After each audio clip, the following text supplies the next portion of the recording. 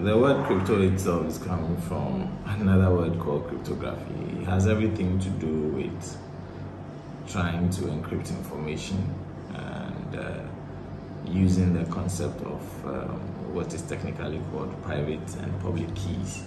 Essentially, if I'm giving you the name Desmond in crypto, in the language of crypto, Desmond would come jumbled up.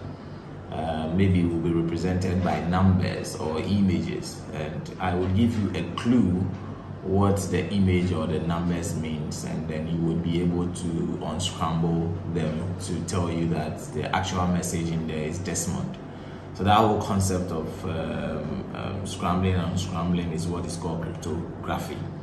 Now, cryptocurrency is built out of this ability to do the encryption, which I've explained earlier. So essentially, we are leveraging on the encryption platform to be able to create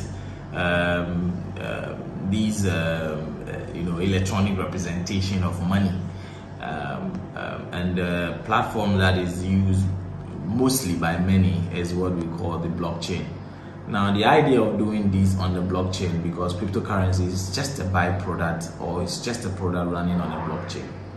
The blockchain is what you would call an open public ledger, essentially just like an accounting book, except everybody sees what goes in and what comes out, and it's electronic and we can all access it. So if you put all that together, you're actually dealing with an electronic or virtual currency which is running on an encrypted platform and is giving open access to everybody. So you know where the money is coming from and you know where the money is going to.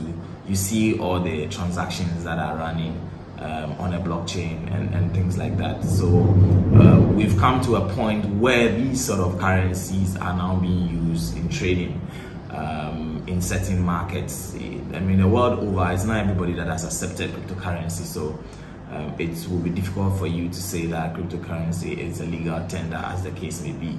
You should find yourself in a jurisdiction where cryptocurrency has been accepted as a legal tender to call it a legal tender. But as it stands now, it is something that is real.